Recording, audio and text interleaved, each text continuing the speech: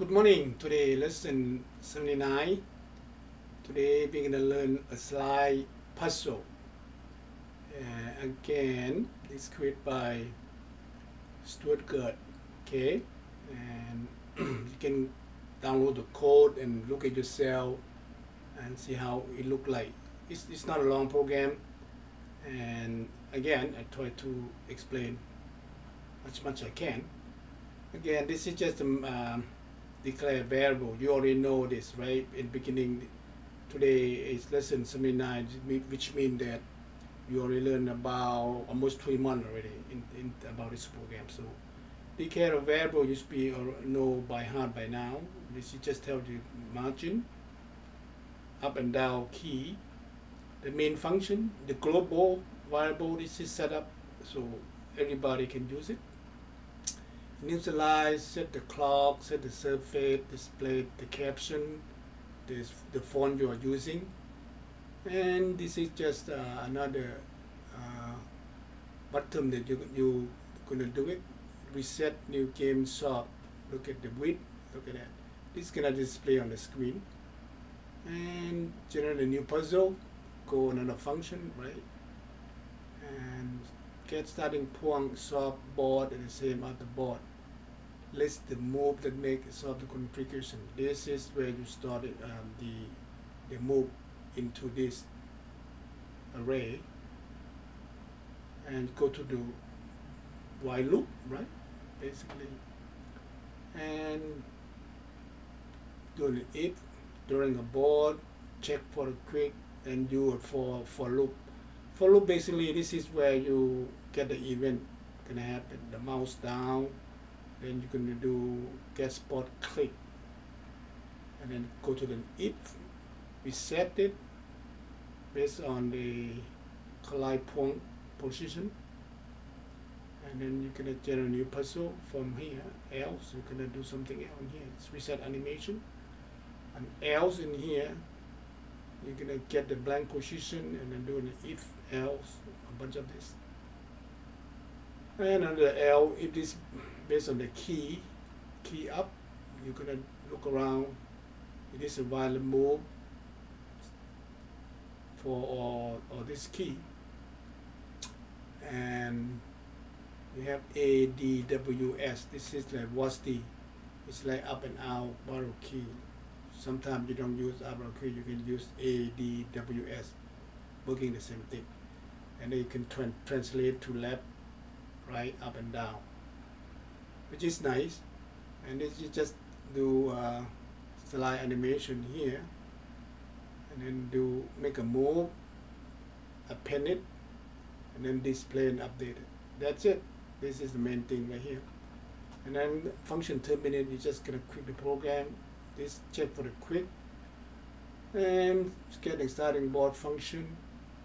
Do a bunch of for loop here, a nested for loop. Okay, and that's it. Return the board after that. Get a blank position. Do for loop again, and then an if. You already know this program. You know how the for loop make the function has already been taught. So get a position, a bunch of if. Okay, and this is the function passing the board and the move, and you're going to return based upon the value key up, down, there. See, it is or, meaning one of this move is true, it's going to return it. And get a random number based upon whatever the key you use. Yeah, it's not a value move. You're gonna remove the down, remove the up, remove the right, remove the left, and get the random in return, and get the laptop title, get the spot click, do a bunch of for loop, and then return it.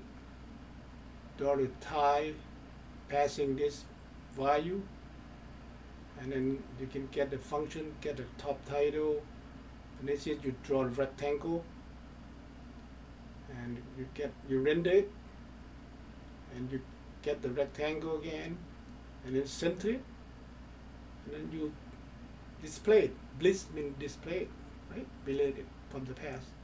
Make a text. You generate the text, and then you return it. You can the function drawing, bunch of for and if, and then you could assign the height, the weight, and then draw it, display it based upon the value you're passing through. Slide animation, passing 1, 2, 3, 4. Okay. Do a bunch of if, and then you can draw the board, make a copy of it, and then get the position, and then you're going to draw it based upon this value. So do a bunch of for loop here, and do an if. This is where you're going to display it, and this is generate a new puzzle from the beginning, and a bunch of for loop, and return it. Reset it, do a for loop, and then do a if, and that's it. The program is quite long, but again, it's what I don't. It's about 300 lines, so it's okay. All right, let's run the program, see how it look like. Okay.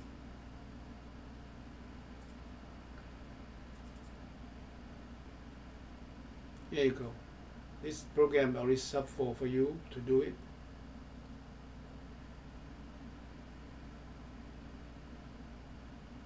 New game.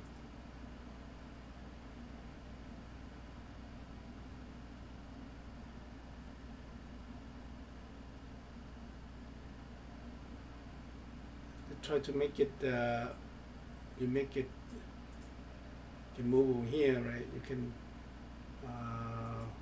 over there, over here, move it down, move this thing down, move over here, move this thing to the top, and you make sure you line it up. Okay, that's all. When you line it up, this is where you you solve the puzzle. Let's say I put a new game. Okay, you start 1, 2, 3, 4, 5, 6, 7, 8, 9, 10, 15. And you line it up, and if you line it up correctly, you won the game. That's all. All right. See you next time. It's about almost 8 minutes. So, all right. Bye now.